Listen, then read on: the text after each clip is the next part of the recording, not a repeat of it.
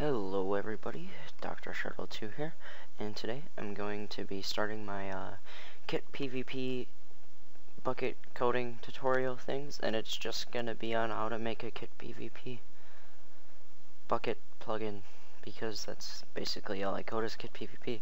So first we're going to download Eclipse, and that is your Java programming software thing. So I'm going to want to open up Google Chrome. And you're going to want to go to Google, or no, you're just going to want to type eclipse.org, but I think I'll have it in the description of this video for you guys. So, probably should have opened this up already, but I'm going to type in eclipse.org.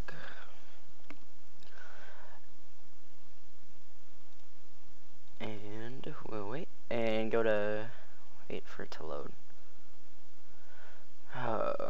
My Google Chrome has been acting up lately, so it takes a while. So you're going to want to go to downloads, and then you're going to want to download Eclipse IDE for Java EE developers, and download 6432-bit, whichever one you have. After that is done, you're going to want to find where you downloaded it.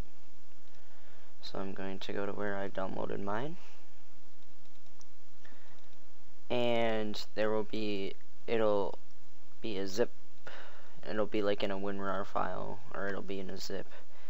Anyways, and then you're going to want to open it. You could extract the files, but I choose not to. And you're going to want to open eclipse.exe, not eclipse.exe. Open eclipse.exe, and it will start launching.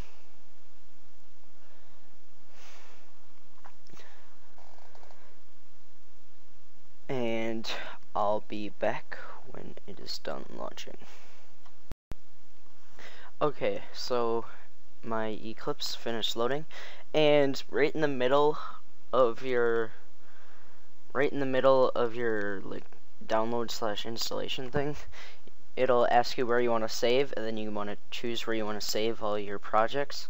So you'll click that, and then it'll relaunch itself, and it'll relaunch the window, and then it'll bring you to this one weird window, and in the top right hand corner it'll say like proceed to workbench or something of that matter.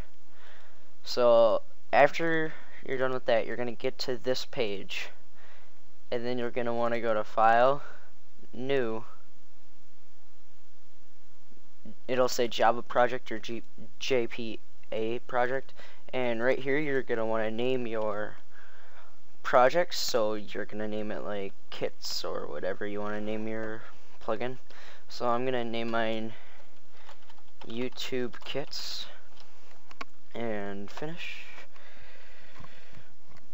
And right click your YouTube kits, right click your project, go to new package, and your package is like where you start your coding. Well, it's in the class, and then you're gonna want to type your name. My name is Dr. Hurl2, so I'm gonna put that in there, and I'm gonna name it YouTube kits. You can name it whatever you want. Just make sure you do me and your name, and then dot whatever you want, and finish.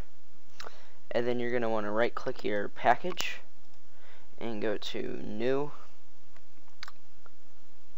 class, and you're gonna want to you can name this whatever you want. I'm gonna name it YouTube kits, and there we go.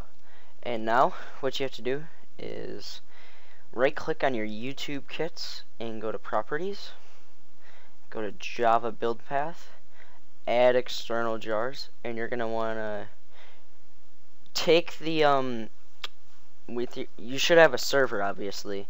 So take the craft bucket or bucket that you have from there and put that as your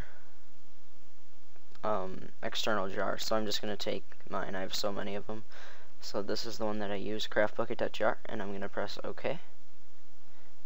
And now I have craftbucket.jar. I have the craftbucket.jar library in my project.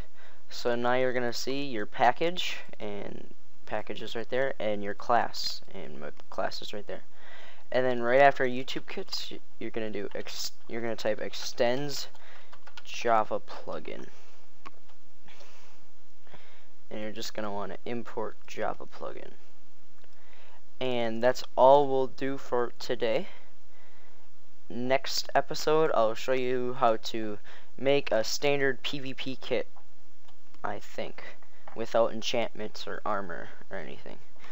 So I'll show you guys in the next time. I'll show you guys how to do a standard PvP kit next time, and I hope this helped you with installing Eclipse, and we'll start some more, and we'll keep going from here.